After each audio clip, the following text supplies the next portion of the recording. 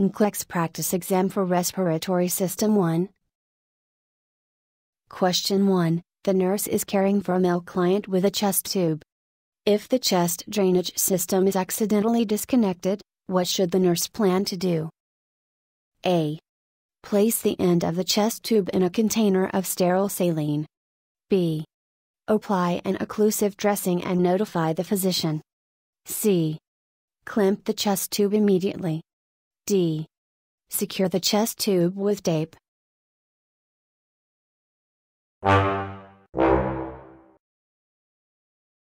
Answer A.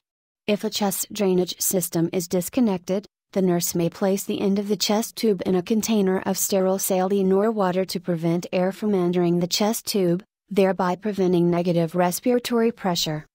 The nurse should apply an occlusive dressing if the chest tube is pulled out, not if the system is disconnected.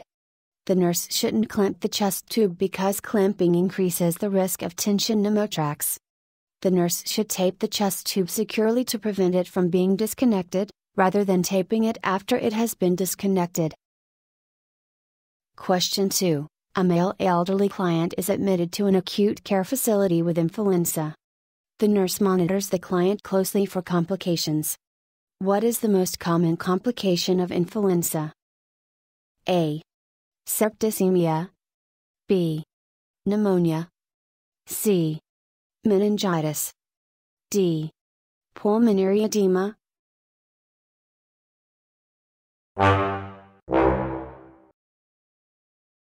Answer B. Pneumonia is the most common complication of influenza. It may be either primary influenza viral pneumonia or pneumonia secondary to a bacterial infection. Other complications of influenza include myositis, exacerbation of chronic obstructive pulmonary disease, and Rees syndrome. Myocarditis, pericarditis, transverse myelitis, and encephalitis are rare complications of influenza. Although septicemia may arise when any infection becomes overwhelming, it rarely results from influenza. Meningitis and pulmonary edema aren't associated with influenza. Question 3. A female client has a tracheostomy but doesn't require continuous mechanical ventilation. When weaning the client from the tracheostomy tube, the nurse initially should plug the opening in the tube for A. 15 to 60 seconds. B. 5 to 20 minutes. C. 30 to 40 minutes. D. 45 to 60 minutes.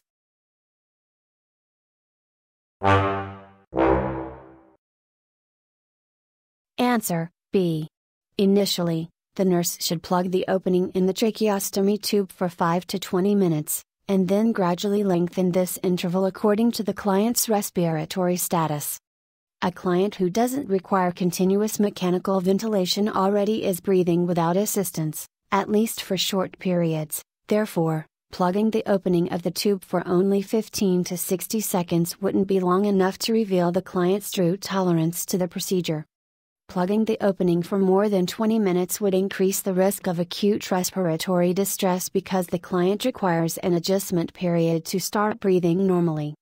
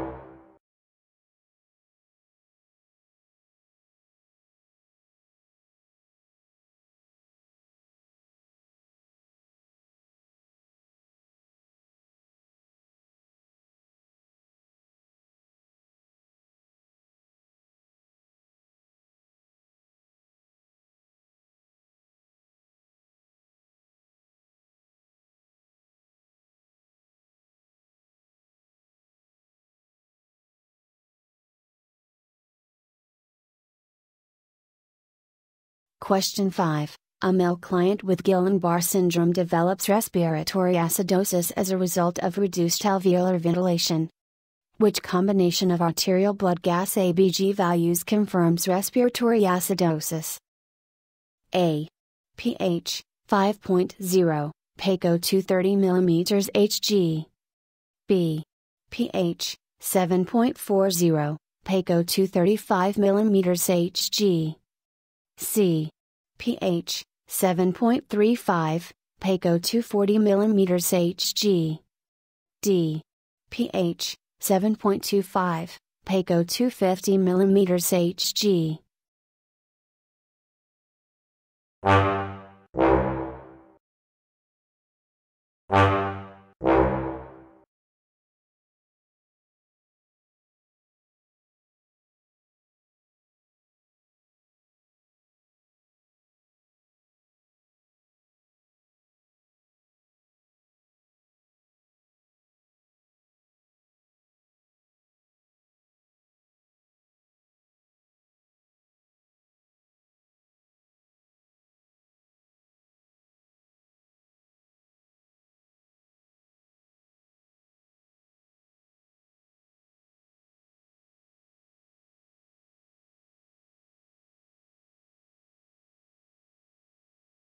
Answer, B.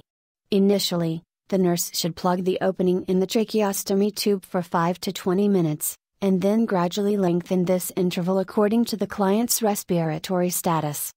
A client who doesn't require continuous mechanical ventilation already is breathing without assistance, at least for short periods. Therefore, plugging the opening of the tube for only 15 to 60 seconds wouldn't be long enough to reveal the client's true tolerance to the procedure. Plugging the opening for more than 20 minutes would increase the risk of acute respiratory distress because the client requires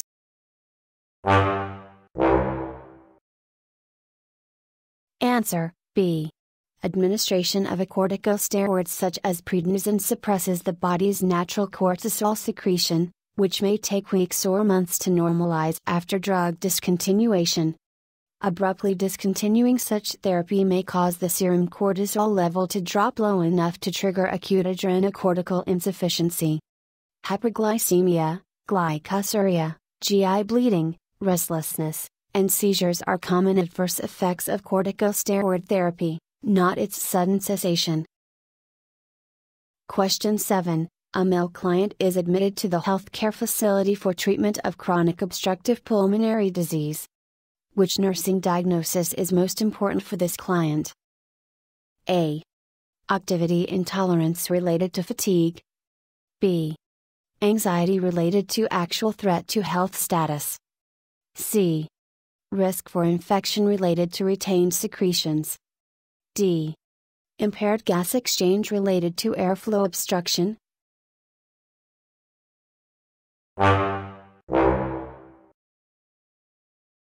Answer, B. Initially, the nurse should plug the opening in the tracheostomy tube for 5 to 20 minutes, and then gradually lengthen this interval according to the client's respiratory status. A client who doesn't require continuous mechanical ventilation already is breathing without assistance.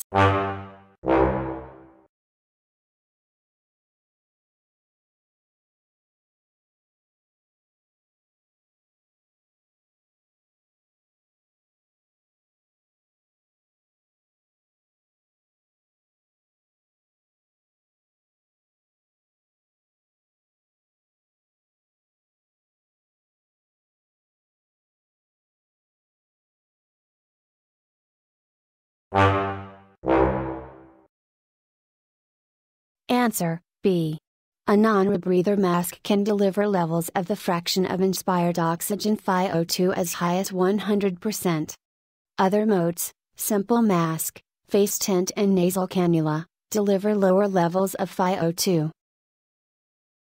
Question 9. A male adult client with cystic fibrosis is admitted to an acute care facility with an acute respiratory infection.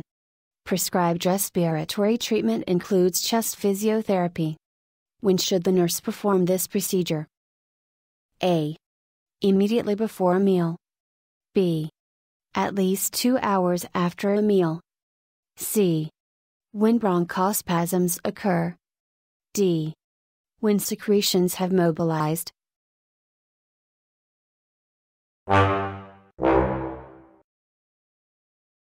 Answer, B. The nurse should perform chest physiotherapy at least 2 hours after a meal to reduce the risk of vomiting and aspiration. Performing it immediately before a meal may tire the client and impair the ability to eat. Percussion and vibration, components of chest physiotherapy, may worsen bronchospasms, therefore, the procedure is contraindicated in clients with bronchospasms. Secretions that have mobilized, especially when suction equipment isn't available, are a contraindication for postural drainage, another component of chest physiotherapy. Answer, B. Initially, the nurse should plug the opening in the tracheostomy tube for 5 to 20 minutes, and then gradually lengthen this interval according to the client's respiratory status. A client who doesn't require continuous mechanical ventilation already is breathing without assistance, at least for short periods, therefore, plugging the opening of the tube for only 15 to 60 seconds wouldn't be long enough to reveal the client's true tolerance to the procedure. Plugging the opening for more than 20 minutes would increase the risk of acute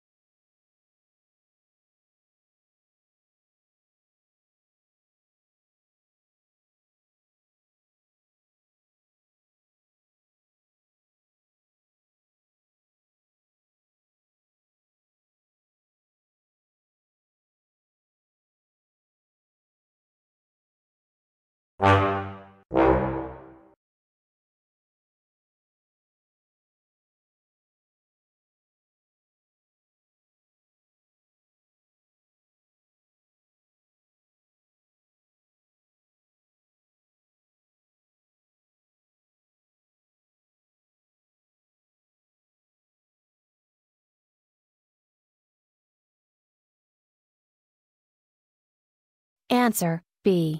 The nurse should perform. Answer, B. Maintaining a patent airway is the most basic and critical human need. All other interventions are important to the client's well-being but not as important as having sufficient oxygen to breathe. Question 12. For a male client with chronic obstructive pulmonary disease, which nursing intervention would help maintain a patent airway? A.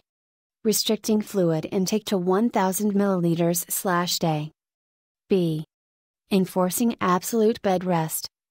C. Teaching the client how to perform controlled coughing. D. Administering prescribed sedatives regularly and in large amounts.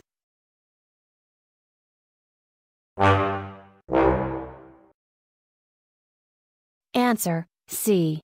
Controlled coughing helps maintain a patent airway by helping to mobilize and remove secretions.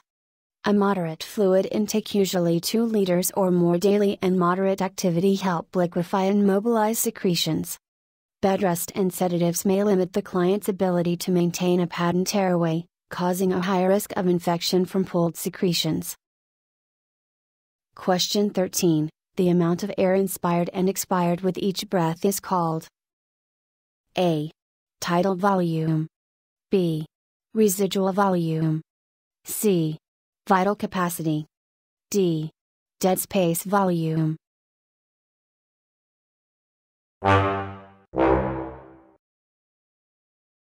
Question 12. For a male client with chronic obstructive pulmonary disease, which nursing intervention would help maintain a patent airway? A. Restricting fluid intake to 1,000 milliliters/day. B. Enforcing absolute bed rest. C. Teaching the client how to perform controlled coughing. D. Administering prescribed sedatives regularly and in large amounts.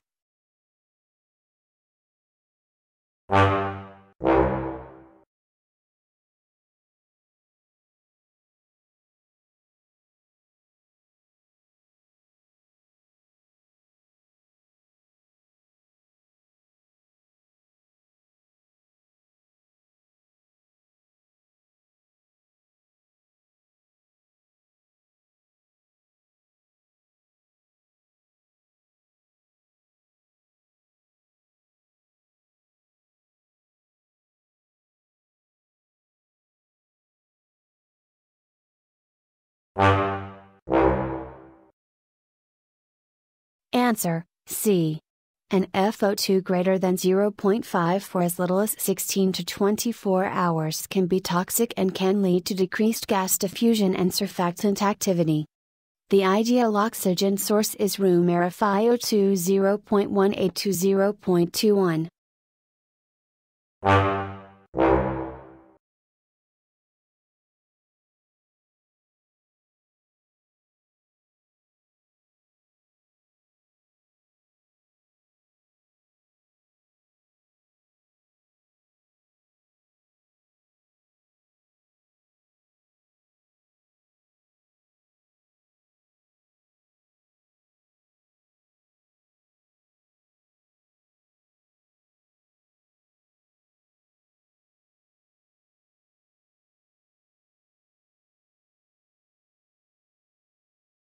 Question 13. The amount of air inspired.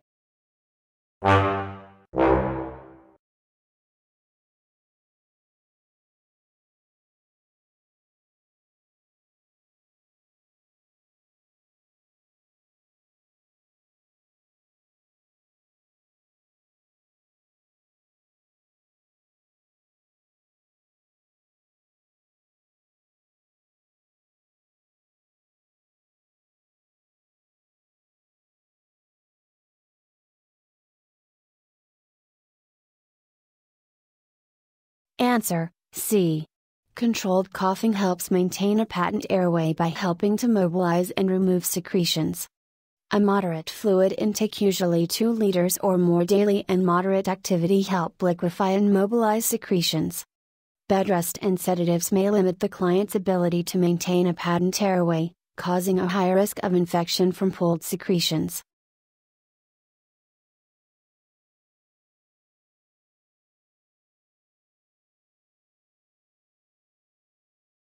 Answer, B. Maintaining a patent.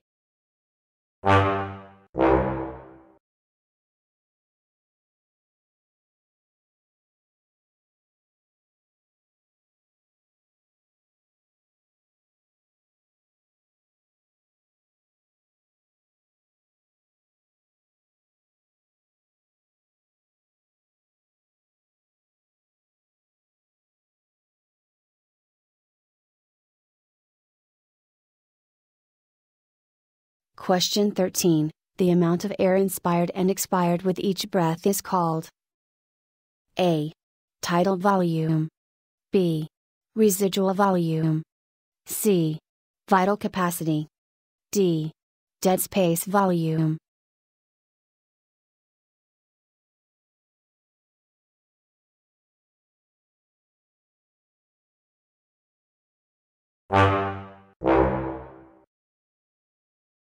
Answer, B.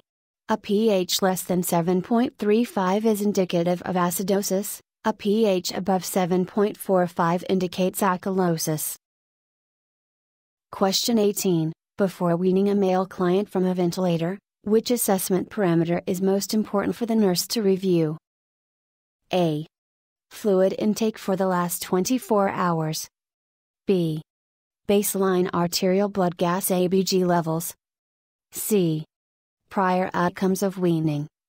D. Electrocardiogram ECG results.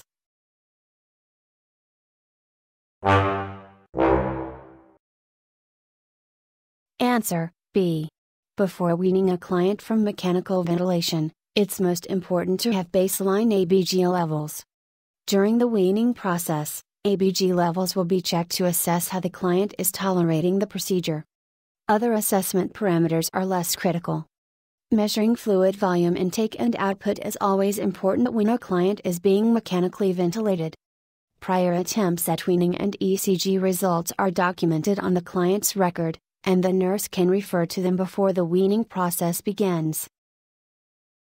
Question 19. Which of the following would be most appropriate for a male client with an arterial blood gas ABG of pH 7.5? PaCO 226 mm Hg, O2 saturation 96%, CO 324 mg, L, and PaO 294 mm Hg. A. Administer a prescribed decongestant. B. Instruct the client to breathe into a paper bag. C. Offer the client fluids frequently. D. Administer prescribed supplemental oxygen.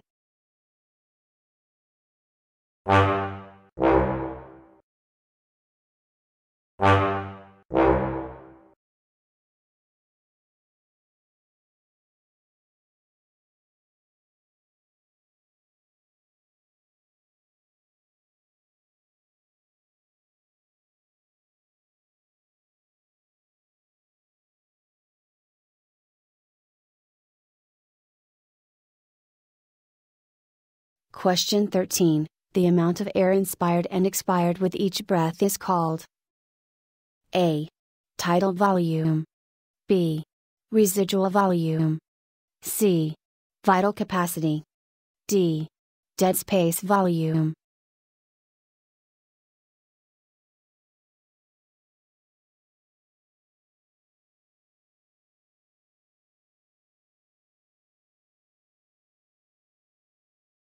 Answer, B. Maintaining a patent. Answer, C. Controlled coughing helps maintain a patent airway by helping to mobilize and remove secretions. A moderate fluid intake, usually 2 liters or more daily, and moderate activity help liquefy and mobilize secretions. Bed rest and sedatives may limit the client's ability to maintain a patent airway, causing a high risk of infection from pooled secretions. Question 5. A male client with Guillain-Barré syndrome develops respiratory acidosis as a result of reduced alveolar ventilation. Which combination of arterial blood gas ABG values confirms respiratory acidosis? A. pH 5.0, PaCO 230 mm Hg. B. pH 7.40, PaCO 235 mm Hg. C. pH 7.35.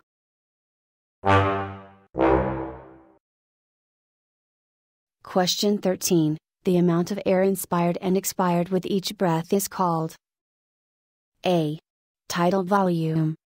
B. Residual volume. C. Vital capacity. D. Dead space volume.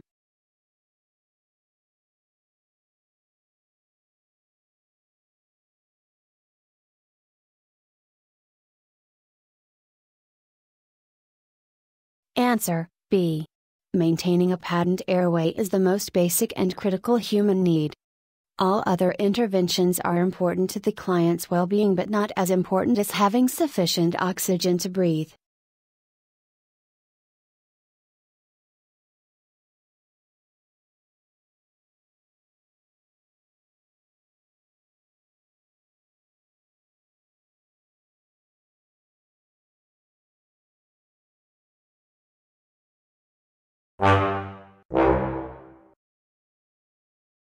Answer, B. A positive reaction means the client has been exposed to TB. It isn't conclusive of the presence of active disease. A positive reaction consists of palpable swelling and induration of 5 to 15 millimeters. It can be read 48 to 72 hours after the injection. In clients with positive reactions, further studies are usually done to rule out active disease. In immunosuppressed clients, a negative reaction doesn't exclude the presence of active disease. Question 23. Nurse Eve formulates a nursing diagnosis of activity intolerance related to inadequate oxygenation and dyspnea for a client with chronic bronchitis. To minimize this problem, the nurse instructs the client to avoid conditions that increase oxygen demands. Such conditions include A. Drinking more than 1,500 milliliters of fluid daily. B. Being overweight. C. Eating a high-protein snack at bedtime. D. Eating more than 3 large meals a day.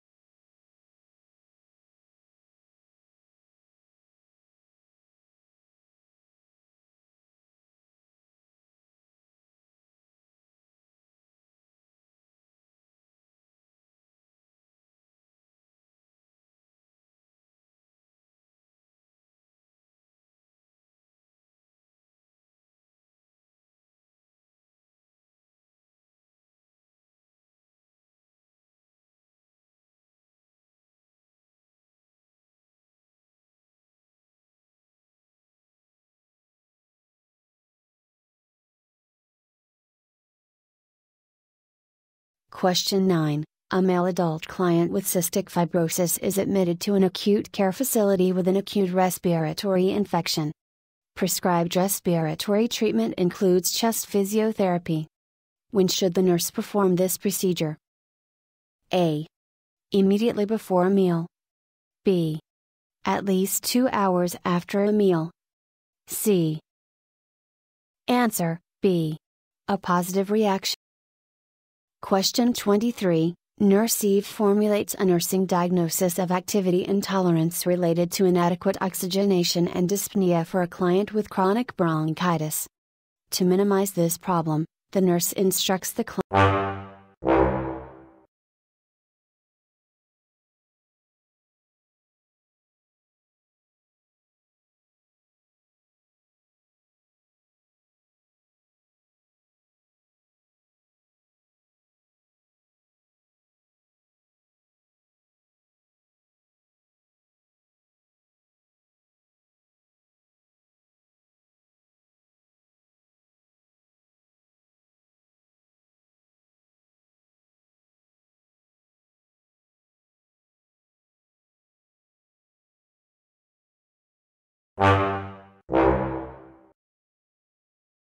Answer, B.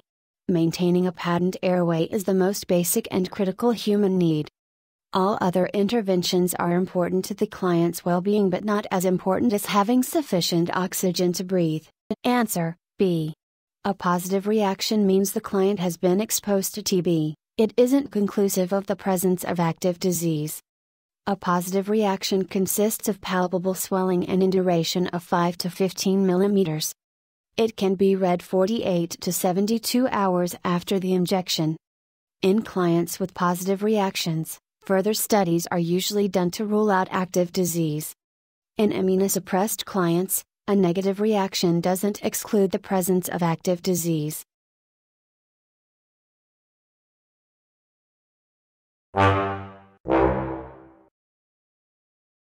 Question 23. Nurse Eve formulates a nursing diagnosis of activity intolerance related to inadequate oxygenation and dyspnea for a client with chronic bronchitis.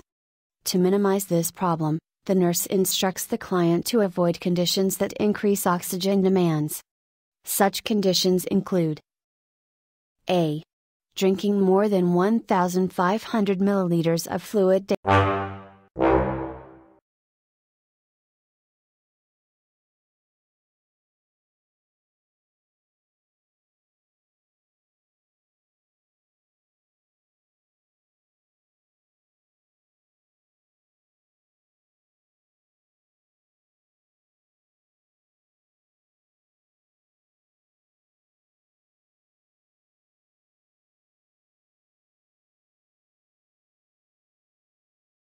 Answer, B.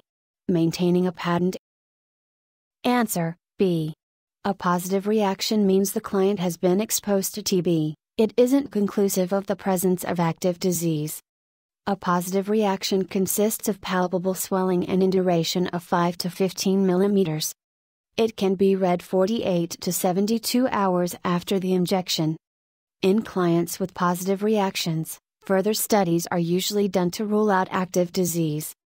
In immunosuppressed clients, a negative reaction doesn't exclude the presence of active disease.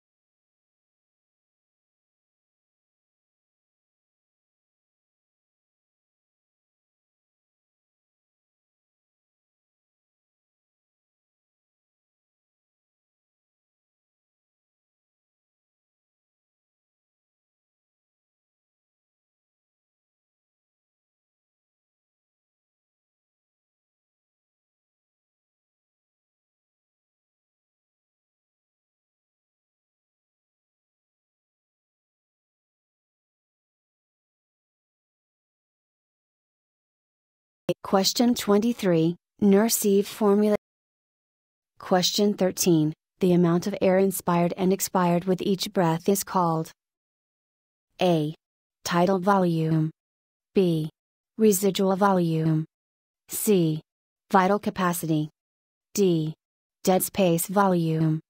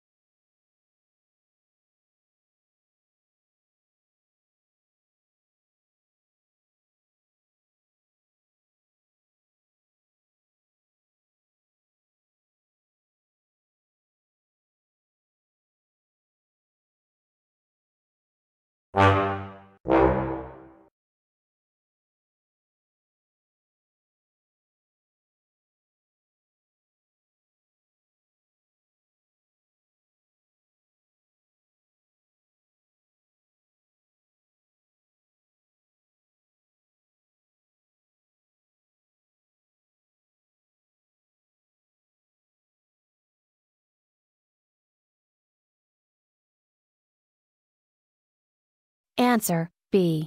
A positive reaction.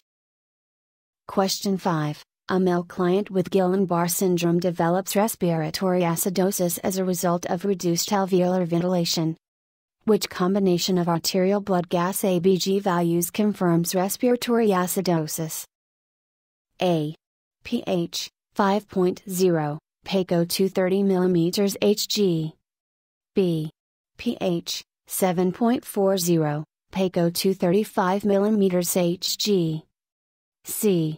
pH 7.35, PaCO 240 mm Hg. D. pH 7.25, PaCO 250 mm Hg.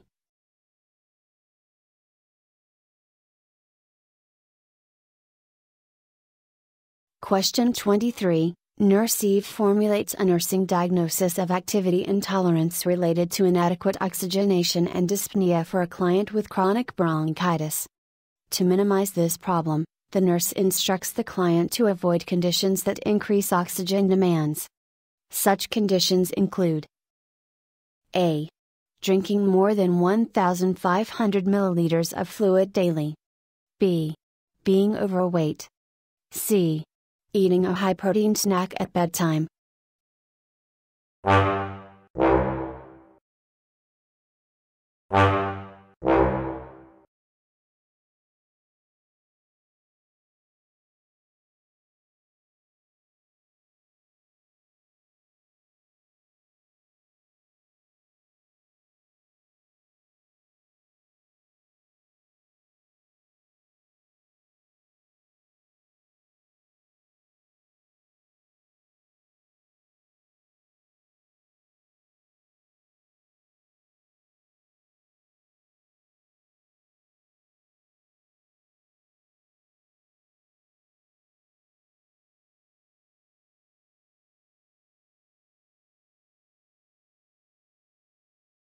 Question 18. Before weaning a male client from a ventilator, which assessment